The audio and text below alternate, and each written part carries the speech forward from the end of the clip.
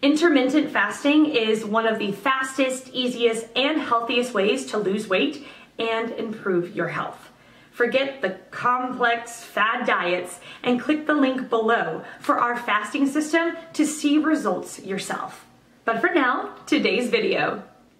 The question, can I do intermittent fasting while sightseeing traveling? Let me share my experience. I was in Amsterdam and Berlin for 13 days and did not eat a bite of anything the entire time.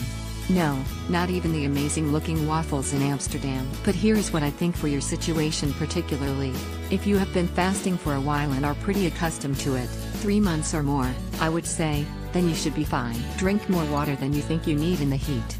Just have water in your hand all day. If you feel lightheaded, don't kill yourself, have a bite. Don't drink that tempting Italian red wine on an empty stomach, take it from me. You may want to consider, additionally, changing your intermittent fasting from the 5-2 to the 18-6 daily fasts. Basically, you don't eat until, as an example, 2 in the afternoon, then you have 6 hours, until 8 p.m., to enjoy all the delicious food until stop eating and fast until 2 p.m. the next day. Enjoy your travels. You can go here to read a thing I wrote about all kinds of different fasting. For more answers, or a full guideline on fasting, check out the links in the description below.